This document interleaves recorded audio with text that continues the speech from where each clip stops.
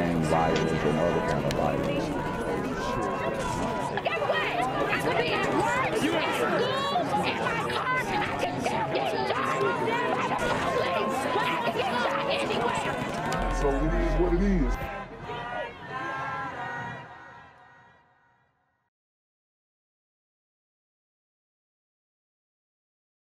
What's good, Shadow Realm? It's a Black Gen Z Mindset. Make sure you go ahead and like, comment, share, subscribe.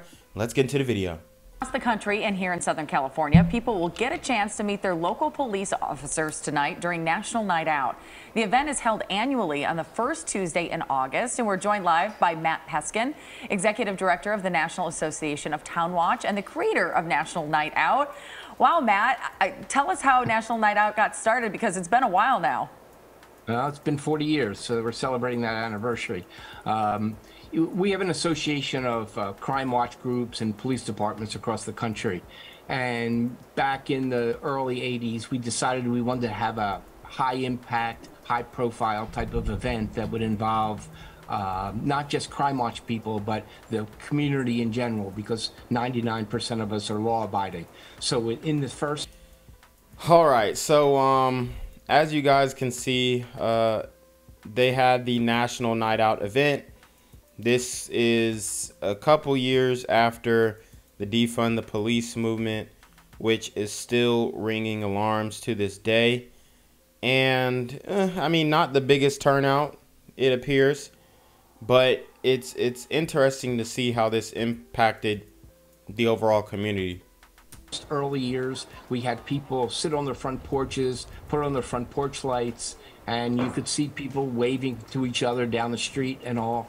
And that was cool, and people liked it. But like as the years went on, we promoted the block parties and the cookouts and the parades and the festivals just to generate some more interaction. So it's grown quite a bit, in the cities and towns that participate grow each year. So it's a Notice whose kids are not at this event. The children who need this type of outreach the most. Great night. We're showing video that some stormtroopers, people go all out for these national nights out, as you said, with the barbecues and the street festivals and that kind of thing.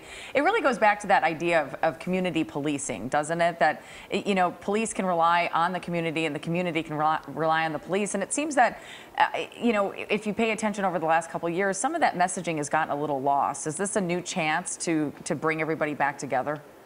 Yeah, sure. I mean, like if you look at the 1940s and 1950s, neighborhoods were safer because everybody knew one another. You knew the cop on the beat, and everybody looked out for each other. So somehow over time that's gotten lost. So a night like this brings people out with local police under positive circumstances. It's not a burglary. It's not a traffic citation. It's not a medical emergency. Everyone is out to meet each other and have fun, and that's what builds relationships, and that's what builds safer neighborhoods. It seems police and first responders are very supportive of National Night Out. Oh yes, I mean, I will tell you that I would say that first responders are almost more excited about tonight than the neighborhoods. They love coming out. They love visiting, and the hardest part about it is to get officers from one block party to the next because people won't let them go. They just keep talking to them.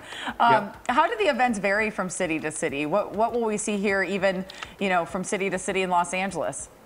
Yeah, it's everything from a block party, like people will bring their own food, drinks, sit around and talk, to festivals that involve 1,500 to 2,000 people with rides, games, carnival events, and they're so different. But our country is so different. So that's kind of what makes Night Out kind of cool. And we don't govern them. We say do what's best for your community. So most of these events, whether they're small or large, it's all festive fun and upbeat stuff that honors first responders and community leaders. I've lived in 4 different states in this country, and I've participated and covered them in all the markets that I worked in, and they are all so different, but they all do have a big impact. So Matt Peskin, thanks so much for your work and for joining us this morning. Thank you, I appreciate it. Well, a woman involved in a rough arrest that was all caught on camera is now telling her side of the story. An LA County Sheriff's deputy threw J.C. Houston to the ground outside a Winco supermarket. It was captured on the deputy's body camera and cell phone video from a witness. Earlier, a security guard accused Houston and her friend of shoplifting. She was recording a deputy questioning her friend in the parking lot when another deputy threw her to the ground. Well, this is one of the reasons why, you know, they're not even prosecuting shoplifting in this day and age, because for one, it's so common, especially in Los Angeles. And for two, you get situations like this where he felt like he needed to use force. Obviously, she was giving him the attitude, and he wasn't having it. Okay, a lot of these guys, they're tired of the shoplifting. He threw her to the ground. As she was, you know, we didn't hear the whole back and forth, but I mean, I would assume that she was going in on him, cursing him out, whatnot, and the friend is over there getting questioned for shoplifting. My question is, were they actually shoplifting? We don't know that yet, but She says she suffered a fractured arm and a black eye. She says she was afraid for her life. I thought that I was going to be killed. He tried to kill me. And for what? Because I was taking a picture or taking a video of possibly some misconduct on an African-American male. So it appears that the brother was the one who got her into this situation. Now, hopefully he wasn't stealing. From what we see continually in the community, that may not be likely, but because of the police's actions or the whole situation in general, it looks like the whole thing's going to get thrown out and there's going to be a lawsuit.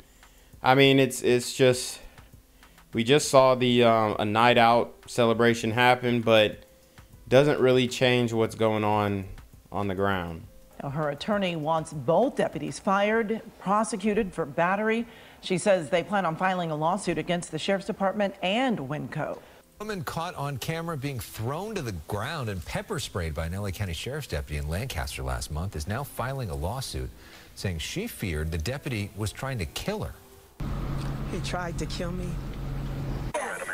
No, you can't touch me. You can't touch me. And for what? Because I was taking a picture or taking a video of possibly some misconduct. Where on earth is it acceptable to punch a woman on the face? We're in America. The attorney for plaintiffs J.C. Houston and Damon Barnes calling for the... And what I will say, though, is, I mean, a lot of it, okay, where is it okay to punch a woman in the face? I'm not advocating for that, but you know, sometimes they do get out of hand. Now, in this case, it looks like she was just filming. But it's just, a lot is building up, especially in LA with the crime. These officers are at wit's end. They feel like they have no backing.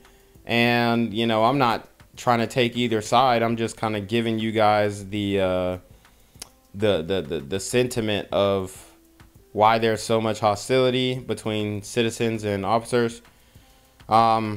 It's getting rough in LA, and I don't see it getting better. The deputy to be fired and charged with battery. Houston says she suffered a broken arm as well as black eye. Couple also asking for charges to be brought against a security guard who reported the alleged shoplifting incident at the Winco store. Winco will be listed because their employees weaponize the sheriff's department with their false complaint of a robbery. It doesn't happen to white folks like this, and we're not going to have it happen to black folks like this. Right. Couple was arrested on charges. So let's just address that. You know, it doesn't happen to white folks because they're not going into stores and mass looting like black folks are. I mean, let's just keep it a buck. So were they stealing or not? That's the big question. And that's what we have yet to prove or disprove. But I mean, I ain't gonna cap. I would not be surprised. Charges of petty theft and battery of store staff. The LA County Sheriff's Department confirms both deputies have been removed from their patrol detail while that investigation is ongoing. Yo, what's good, BGZM News 17 family? I'm at the corner of Jesse Jackson and Marcus Garvey. and I got some bad news for you. As you can see, I lost my job. I'm out here living in cardboard boxes outside of boarded up vacant homes. YouTube said I'm done getting money out here in these streets. They even took my funky ass suit. So anything right now would help. So go ahead and hit that Cash App, hit that PayPal, hit that GoFundMe, hell, cop the merch. Or if you want to make the long-term commitment to the Jinquavius Jackson Fund, join the Patreon so that I can continue to put out top-notch content each and every day. Also, check out the Rumble, where there is absolutely no censorship. Link in the description box below. Hey, yo, ain't that nigga Jinquavius? Yo, I recognize. No, that's not me no more. Hey, yo, run your pop. Y'all tell me what they say. Do the opposite of Antonio Brown and take What over your more show. do you want from me? As KTVU crime reporter Henry Lee explains, the victim says she believes she was targeted by carjackers. Unfortunately, somebody like myself is a sitting duck. They look and they go, oh, look, little old lady in a nice car, let's get her. 73-year-old Elizabeth Gage says she was driving back to her Oakland Hills home when she realized she was being followed at about 12:30 Saturday afternoon. She had just gotten off 580 and was near Mountain Boulevard and Keller Avenue. She was driving her Mercedes SUV. The car behind her, also a Mercedes SUV. So I moved over thinking, okay, let him pass me. He moved over. And that made me uncomfortable, so I drove a little faster, and he drove a little faster. So she called 911 while in the hills, but got a recording. All lines are busy. You'll be answered in the call, in the order in which you, yeah. And all I could think of was, really? Really? She went down the hill on Golf Links Road. She heard the same recording over and over again. Can I say it? Sure. Oh, crap, oh, crap, oh, crap. So, as you guys can see, these supergremlins had this elderly lady in fear for her life. And unlike a lot of other elderly glider women, she put that thing into gear and she hauled ass. So, I mean, mad respect, okay? You know, a lot of elderly people in general would be caught lacking and freeze up on spot. She was like, this ain't finna go down like that. That's when I realized I'm on my own here. Gage got back on the 580, headed toward downtown Oakland at high speed. I was driving about 100, 105, yeah. I kind of played Frogger. I was going in and out of cars. I'm sure somebody thought I was crazy. She managed to lose them and went back home. No one ever answered 911. I was on hold with them until I pulled into my garage. Woo! So, man, that's insane. Insane. The police didn't even answer. I mean, they have said pretty much in all over California, the police cannot help you.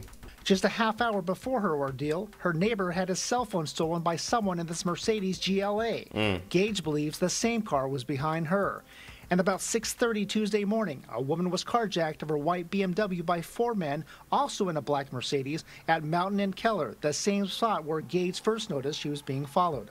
I'm terrified that I'm living in the Wild West, or when Rome fell, that we're in a lawless land. Gage is a retired school teacher who's And, I mean, I hate to say it, but by the looks of it, she most likely voted for this. Cancer. This, she says, is far scarier. I'm supposed to be in my golden years. Please leave us alone. Please leave us alone. In Oakland, Henry Lee, KTVU, Fox 2 News. A woman is now sharing her frightening account of how she escaped a potential carjacking in Oakland. It all started when she noticed a car that was following her Saturday just off the Keller Avenue exit off of Interstate 580. It quickly turned into a very scary chase that had her weaving through streets in the Oakland Hills and then back onto the freeway as she tried to throw the car off her trail. As she is sharing her story with us and with our Devin Feely to encourage all of us to think about what we might do in a very similar situation. I think the biggest takeaway from this story is that we all have instincts, that little inner voice that tells us something seems off.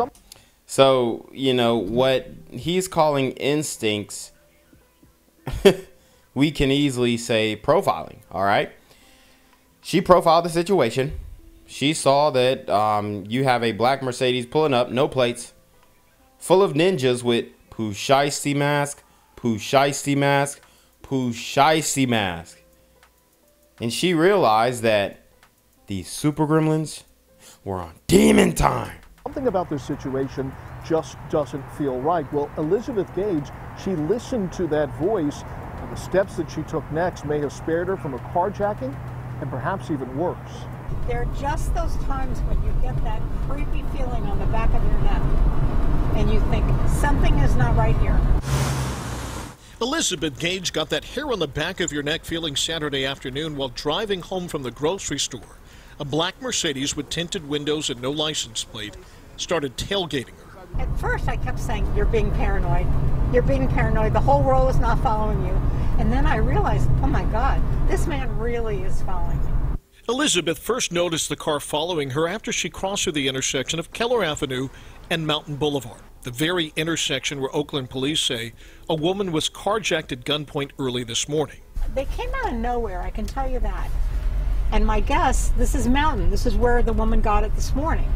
And I'm wondering if they weren't either parked alongside here or over there, and they see this nice Mercedes go up the hill and they think, okay. Thankful. Yeah, and they be in the cut. Oh man, I mean, good thing that this woman is quick on her feet, because I'm gonna tell you right now, these super gremlins would have murdered her 100%. There's no doubt in my mind. There's no doubt in my mind. Fully, Elizabeth didn't suffer the same fate. As soon as she realized that she was being followed, she decided that she would not lead her pursuers back to her home, where she would be effectively trapped. I was saying it out loud, okay, you're not going to go home. What are you going to do? She called 911, waited on hold, jumped back on the freeway. The car followed. But she was able to eventually elude her pursuers and says she is eternally grateful that she listened to that little voice of caution. To see that it had no license plates and to see that it had tinted windows, immediately my Let's keep it a buck. That's not what really triggered her. Come on. feelers went up. Elizabeth says that she shared her story because she wanted to make the public aware of the threat, a threat that she believes is still ongoing. She wanted people to think about what they would do if faced with this very scary situation. Oakland police have been warning about a recent spike in violent carjackings across the city. You can see how they've jumped over a period of 5 years. The most recent police data shows 536 carjackings in the city last year compared to just over 300 in 2020 and 176 in 2018.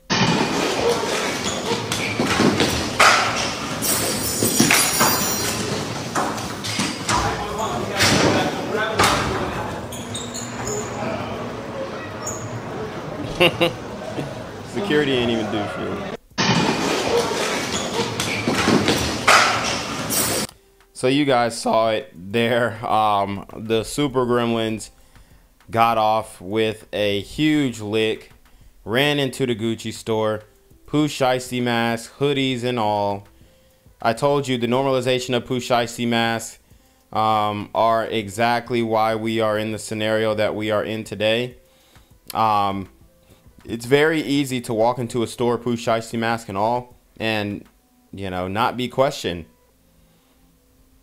because you're following the CV protocol, which, man, the CV is just the whole scenario is just, it's crazy, which we can break down in another video most likely, but this is not good. And this is continuing to happen over and over again. And I'm going to tell you right now, it's only going to get worse. According to, you know, Los Angeles laws, if they didn't steal anything over $900 each, then they're pretty much in the clear and won't have to worry about suffering any type of punishment, prosecution in the future. some people trying to film as if that is going to help. You saw the black security guard who is walking, not even running. I mean, honestly, I wouldn't do anything either, though. Like, you need an armed guard or something, because this ain't it. And it looks like they got off with another righteous lick. Told you guys before, if you see that Pusheisty mask, Pusheisty mask, Pusheisty mask, understand that you are dealing with a super gremlin on demon time. So actually, I wanted to get into the comments section because this was posted by Shannon Sharp's burner account. Obviously, it's a parody, and he was laughing. Damn, they robbed the Gucci store in Beverly Hills. And look, I'm not a big fan of Gucci. I mean, I think it looks decent sometimes, but I'm not a fan of the company. All right, and I know, you know, we all know that they potentially could be involved in some extremely nefarious things with minors. Not everybody who works for them, right? But individuals, which I've broken down in other streams I'm not going to get into. But I just want to read the comments to show you guys how lost we are as a community and the justification of thievery.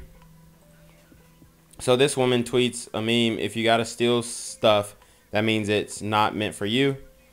And then somebody says, or it's too expensive. And then she goes, if it's too expensive for you, then what does that mean? Quickly. And then somebody says, the amount of blacks underneath your comment thinking it's perfectly fine to steal is shocking. The number of videos posted of incidents like this should have already cemented that idea in your mind. That's hilarious. It's wrong, but to be honest, these companies have child laborers and stole from everyone. Labor has went up triple what it used to, and wages haven't. It isn't right, but So obviously this what appears to be white liberal doesn't really care, because she says costs have gone up, so it's okay for people to steal. They got away with it though, so it was in God's plan for them to get a clean getaway. And somebody goes, there is no God. Okay. Do you feel the same way when millionaires and billionaires steal resources from the impoverished and poor? So people are going to compare this to millionaires and billionaires, which she's lumping into, you know, a whole. I mean, come on, let's keep it a buck. Most millionaires work tooth and nail to become millionaires. People steal diapers, pads, foods, and clothing. You see where I'm going with this, right? This is a sister, but no, we don't see where you're going. You think these men stealing purses to wear? Right, exactly. Yeah, they're stealing them to, well, they might wear them, honestly, but they're stealing them most likely to sell them. Gucci revenue is in the $1 billion range. They'll survive. This is a black man. I mean, white people stole entire countries, so that's the argument. Somebody said whites stole blacks from Africa. So, you know, I mean, this is the mindset. This is the mindset, man. It's not looking good, honestly. This has become the norm, and obviously social media doesn't think that this is a big issue. And that is why the community is going to stay right where we are. We have been stopped in our tracks when it comes to development and growth, mentally, all right, emotionally, and in many ways physically. So we'll see. Gang violence and other kind of violence. I could be at work, at school, in my car. I can still get shot by the police. I can get shot anywhere. So it is what it is.